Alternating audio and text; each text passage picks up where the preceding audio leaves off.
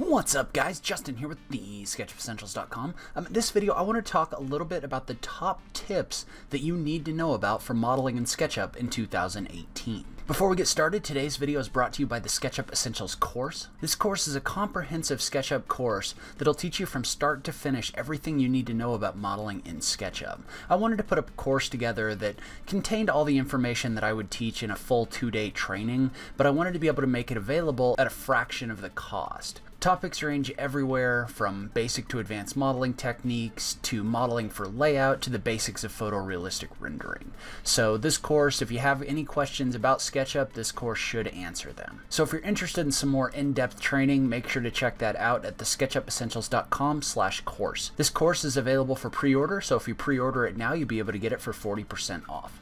Now let's go ahead and just jump into it. Alright, so I wanted to put together a list of the top things that you can use to kind of up your modeling game in 2018. More information and tutorials on all of these tips can be found at the links in the notes down below. So the first thing, one of the most important things that you can do when you're modeling in SketchUp is to use a 3-button mouse. And we've talked about this a little bit in the past, but a 3-button mouse allows you to navigate around models a lot more quickly. And the reason it allows you to do that is because you don't have to go searching off to the side for tools like the zoom tool or anything like that, or coming over here and tapping the pan tool or that kind of thing. Instead, what you can do is you can just navigate around your model by clicking and holding the 3-button or the center mouse button. So first of all, you can zoom in and out by scrolling your mouse wheel in and out. And then if you click the center mouse button down, you can activate the orbit tool. And then you can also pan by holding the shift key. This is a lot quicker than moving around trying to use the buttons off to the side. So you really should be using a 3-button mouse. Tip 2 is you should be modeling using keyboard shortcuts. And so whenever I teach a lesson in SketchUp, I try to talk about what the actual keyboard shortcuts for the tools that I'm using are, because it can be really slow to have to come over here and click on these buttons and then come over here and model and use these tools one at a time, because you have to go kind of hunting and searching for the right tools, and then you have to come in here and every time that you're modeling you have to come over here, if you're not modeling with keyboard shortcuts, and click on a new tool every time you need to swap tools. So it's a lot faster if you can just use the tools that are kind of built into SketchUp. You can see how I can come in here really fast and just model things really quickly using those keyboard shortcuts, as opposed to how slow it is modeling everything using the buttons off to the side. So again, it's all about that speed and all about using those shortcuts. When you initially start, this can be a little bit difficult until you learn the keys, but as you model, if you just keep practicing and you keep using those and you just learn them for each individual tool, then pretty soon it just becomes reflex and it saves you a ton of time. So one of the things that's really important when modeling in SketchUp is that you group and organize your geometry. And the reason for this is eventually you're going to want to make changes to whatever you're modeling, and if you don't group your geometry, it gets really difficult to make changes. So like for example, let's say that I have these boxes and I want to move this box so that it touches this face. So I'm going to move this across so that it touches this face. Well now, since these objects weren't grouped geometry, you can see how these faces have merged. So if I come in here and I want to move this box somewhere else, you can see how I can't do that anymore because the faces are merged. And I could undo this and then move things back around and do stuff like that, but once you kind of merge this geometry, coming in and making changes can get really difficult. Where on the other hand, if I was to take these objects off to the side over here and I was to select them, right click on them and click Make Group for each one of them, then I can move this box over and I can move it back without having to worry about the faces merging. So like let's say for example that I wanted to put this box on this face. I could do that. I can move everything around and I can make changes. And then if I want to make changes to this box, like for example, let's say that I wanted to come in here and just make this face a little bit smaller or something like that, I can double click inside the group and I can make those changes without it affecting anything else in your model. So this is just a really smart way to set your model up so that you can make easy changes in the future. So in addition to grouping geometry in your model, it's also important that you model using components. So a lot of you know that components are basically objects that you can have multiple different instances of in your model, and when you adjust one of them, all of them adjust. So with group geometry, you can group geometry and then make a copy of it, but there's no link between those different groups. However, like in this model, for example, you've got a table and chairs in it, and you can see how each one of these is an instance of this component group number 8. And so what that means is, since these are modeled as components as opposed to groups, I can come in here and I can make a change to one of these objects. Like, let's say that I just wanted to add like a little cutout or something on this face. And you can see how when I make this change, that change is reflected in every single copy of this instance in your model. So when you have copies of components, you only have to change one object and all the other objects will change with it. So instead of having to go through and recopy all of these chairs, every one of these chairs has this little notch cut in it now. So, and people ask a lot at the time when you use groups and when you use components. And a general good rule is, if you have anything that you think you're going to have a copy of, you want to use components. So if you're coming in and you're modeling like walls and that sort of thing within a within like an apartment or something like that, you would probably use groups to group a set of walls. But if you have anything like a set of chairs, or if you have table legs or anything that's going to repeat, then you're going to want to use components. And components are a really important thing to be using when you're working in SketchUp. So the next tip is to keep your models organized using the outliner. And so we're going to use this table and chairs as an example again. The outliner is a tool in your tray that allows you to keep different things in your models organized. So like, for example, this is a table that I downloaded from 3D Warehouse, and it basically came in labeled component number 2, and then it has a whole bunch of different groups inside of it. So what you can do is you can use the outliner to keep things organized in your model. Like, for example, what I want to do in this case is, instead of having this called component number 2, you can right click in here and you can rename this table and chairs. And so then you have an overall model that's table and chairs, and then you've got all of your different groups inside of here, and you can see how as I click on these, they're getting highlighted in my model. And so what I can do in this case, I'm going to change the definition name of this component, and you can see how there's multiple different copies of this group number 8. And so what I'm going to do is I'm going to go up in my entity info and I'm going to call this chair. And so you can see how each one of these got adjusted so that now its name is chair. And then this other one I'm going to rename to table. And so now you can see inside this group which ones of these are chair objects and which ones are table objects. And so what this allows you to do is, now you could come in here if you wanted to and select multiple objects, and you could hide them so that you only have one chair. You can see what's hidden within these groups. But if you keep everything organized inside the outliner, then it gets a lot easier to work with these models. As you're modeling, if you start grouping different groups and components within your model, then everything becomes a lot more manageable. So this may not seem like a big deal when you only have a table and chair model in here, but when you start getting tables and refrigerators and appliances and other things like that, what you can do is you can start grouping them within an object. So like, for example, I could take all of these by clicking on one and then doing a shift and clicking on the bottom one, and I could right click and I could make those a group, and I could call that group chairs.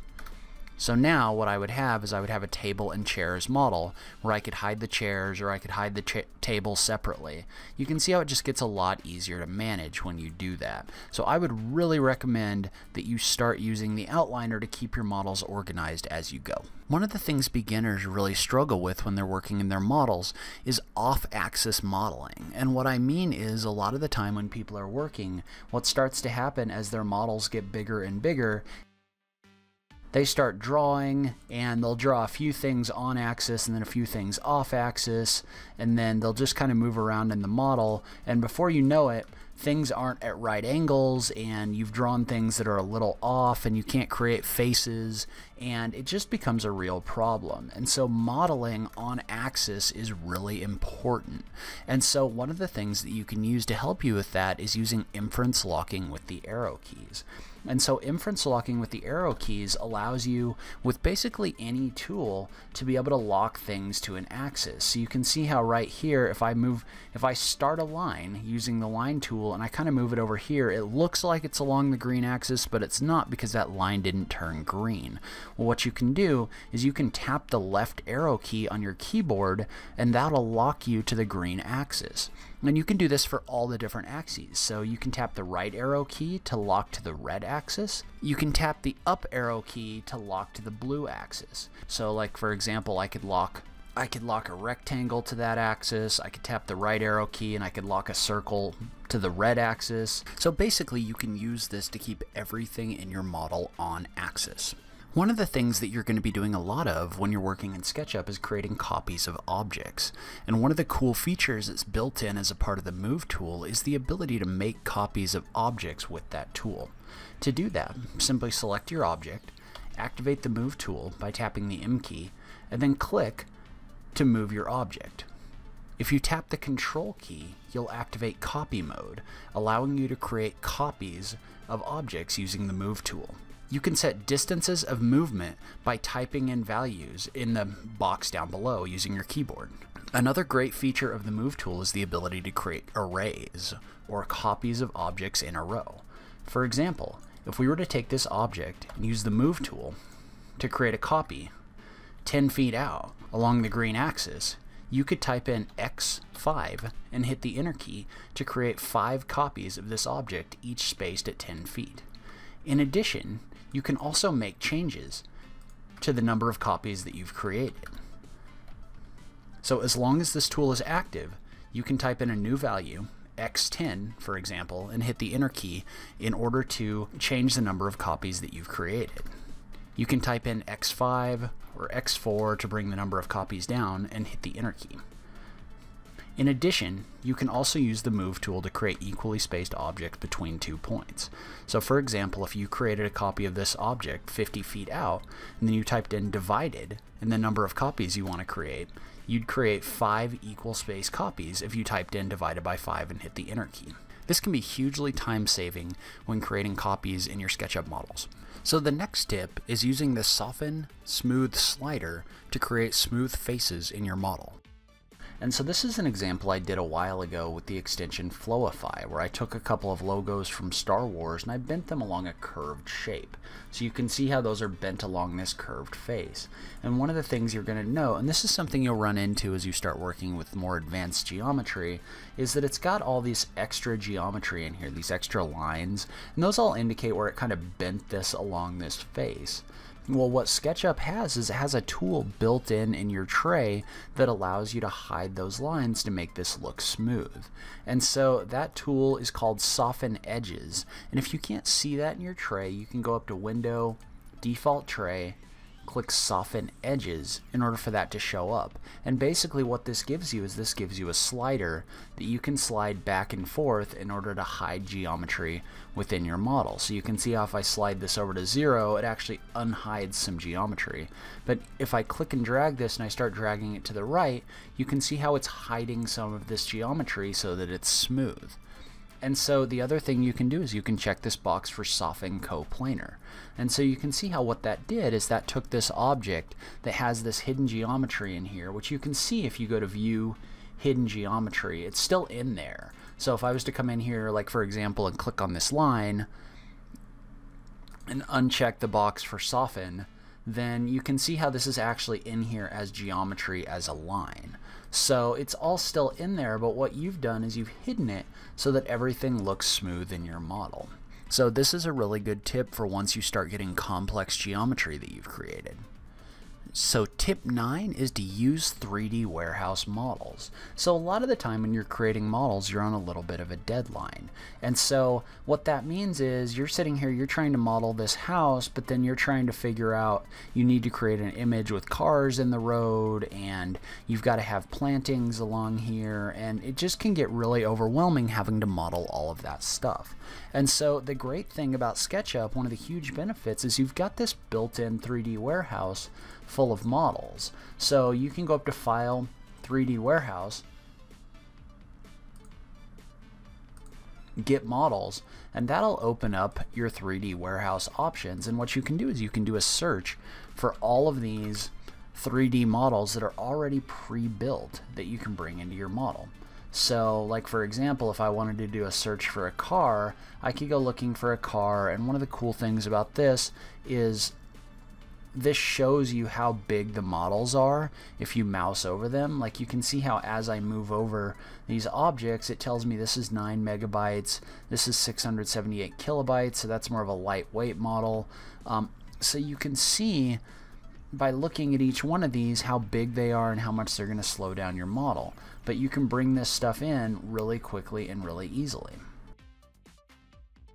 And so let's say, for example, that I wanted to bring this Toyota Passo car into this model. You can click on this object, and then you can just click download just to bring that into your model. And so I can bring this in, and you can see how it's scaled a little large, so you generally have to have kind of an idea of some of the tools for scaling objects down to make your scale look alright. But you can see how I was able to quickly and easily bring that car in without having to model a car.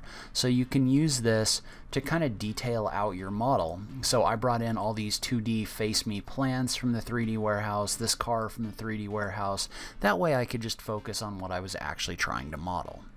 And then the last tip is to save your camera views with scenes.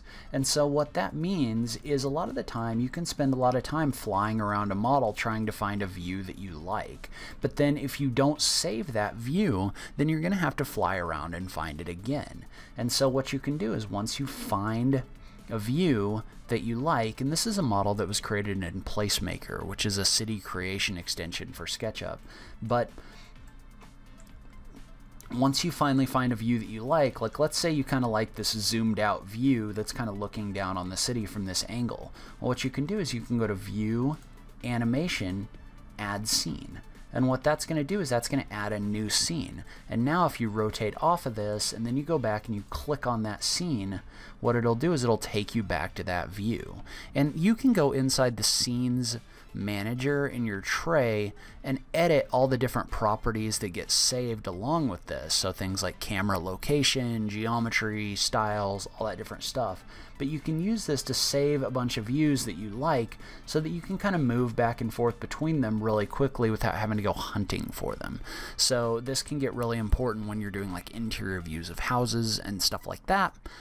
Because you can just go back to those views whenever you want to. That's where I'm going to end today's video. Leave a comment below. Let me know what you thought. Did you know about some of these? Do you find them helpful? I just love having that SketchUp conversation with you guys. If you like this video, please remember to click that like button down below. If you're new around here, remember to click that subscribe button for new SketchUp content every week. If you like what I'm doing on this channel, please consider supporting me on Patreon. Every little bit helps, even if it's only $1 a month. So please make sure to check out that link in the notes down below. But in any case, thank you so much for taking the time to watch this. I really appreciate it, and I will catch you in the next video. Thanks, guys.